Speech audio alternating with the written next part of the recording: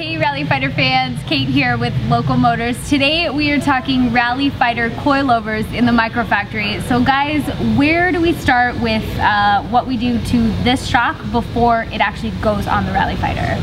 Alright Kate, so there's just a few things that I actually have to do before we actually put them on the car. Okay, so I'm going to go ahead and just break it all down for you guys, and Galen is actually going to go ahead and go into more detail about everything that I do to it. So I'm going to just rip it apart real quick. And what are you starting with? So I'm just going to push the preload ring up a little bit so I can get my retainer off. So I can get my springs off, because it's a little easier to move the crossover rings once your springs are taken off. Okay. So as you can see, there's two springs on this shock. So, and Galen, why is there two springs? The reason there's two springs is actually for tunability. There is generally a stiff rate and a softer rate, but sometimes for tuning reasons there actually be the same rate. And then we have a crossover collar here which goes in between the springs, and when the shock cycles it'll be compressing both the springs at the same time, and they're acting together and will be acting as a soft rate. But what happens is when this collar in between the springs compresses to the point where it hits these are the crossover adjusters. Okay. When it hits those, the top spring can no longer compress, and so therefore it'll only be compressing the lower spring and acting stiffer, because it's not compressing both springs, so it's not a combined spring rate, it's then just a primary spring rate. And so that gives you a huge tuning advantage as far as how the vehicle will not only compress, but when the shock is rebounding, how the energy comes back out through the suspension. Okay, is that one of the reasons that it's a great shock to use on the Rally Fighter? Yes, and most companies building trucks or cars these days use some sort of a dual rate setup. Okay, and what are you gonna do next, Riley? Alright, well once I get these set, okay, so for the Rally Fighter, I have to set these crossover rings at 10 1/4 from the bottom of our blue ring. Okay, so I'm pretty close. I'm actually a little high. Okay. So I need to back it off a little bit. Now, how did you guys come up with that number? We actually took a car and went out with King to Barstow, and we did some testing.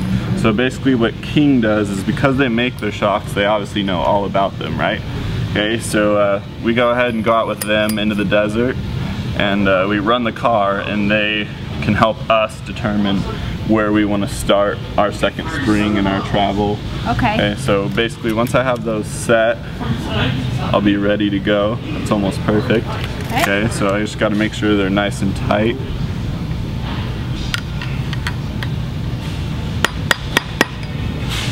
Okay, so now they won't move. So those grooves have to match? No, they don't actually. Okay. Those are basically just for adjustment. So they don't have to match, they just ended up matching this time. Okay. Okay, so now we got to put our springs back on and go ahead and set our preload.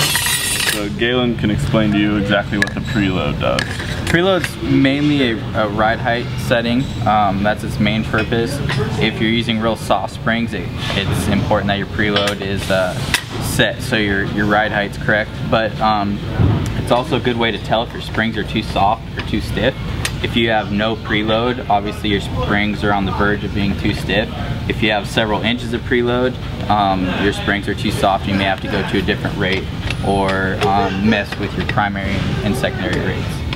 Okay, and what are some consequences of having the wrong preload? If it's too soft, like too soft to spring, and you have a lot of preload, you're gonna have a lot of basically pitching in the car when you're on the brakes. So that's kind of a trait of a linked vehicle on long travel anyway, and it'll be worse, more visible, to the point where the car just looks goofy when you're on the brakes.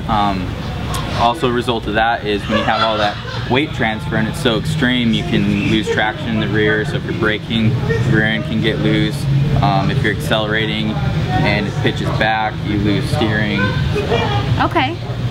Alright, so for our Rally Fighter, we have to set our preload ring down 2 1/4 inches from our blue ring. Okay, and this is actually a pretty tough part. Sometimes you have to use actual spring compressors to compress the springs down to get your ring to go down far enough. But luckily for us, our preload's pretty mellow, so we can just crank it down. Okay. Okay, so I'm pretty close right now. I'm gonna do a few more and double check it. Okay. Got a 1/4 inch to go.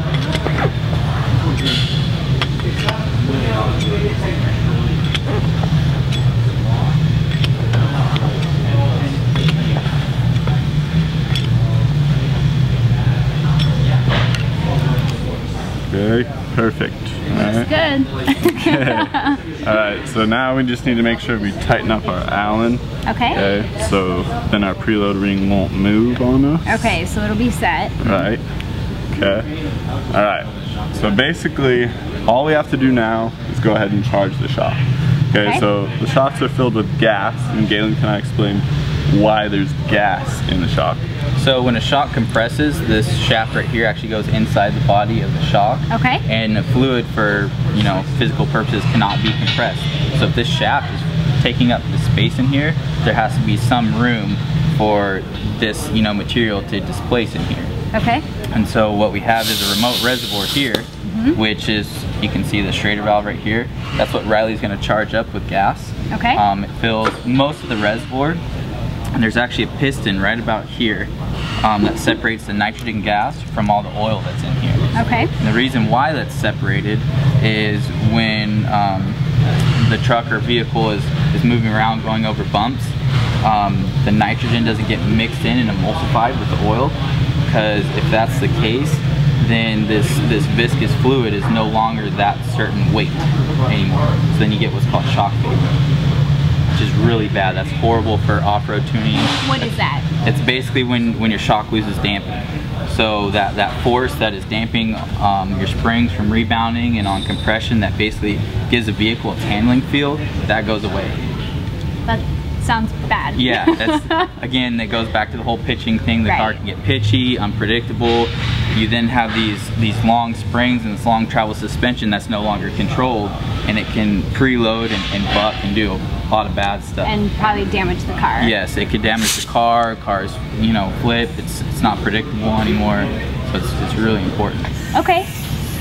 So let's charge it. Alright, so our Rally Fighter shocks get charged to 200 PSI. Okay. So 200 on our gauge. And then, if you want to go ahead and screw this out for me, Kate. Here? Yes. And the reason why we filled up to 200 is that's kind of like our constant pressure to set everything at. And it's fine, it's not going to do anything. I've never done this before. It's our constant pressure that we set everything at. And the increased pressure, you might be asking, well, why 200 PSI, why not 100? Yep. When you have more pressure inside this reservoir, it helps prevent cavitation, which is also another way a shock can fade out by actually boiling the shock fluid that's inside here momentarily on really hard hits. So that's another bad thing that can happen to shocks, and by running 200 PSI it helps prevent that. Got it, and of course it's for consistency. So is this shock now ready to go on a Rally Fighter? Yes, it is. Right on. Well, let's get this one on a Rally Fighter. And for more videos just like this one on the Rally Fighter, subscribe to our YouTube channel by clicking on the conversation bubble, or if you're on a mobile device, just scroll to the comment section and click on the subscribe now link. If you're watching this video on Facebook, like it and share it with your friends.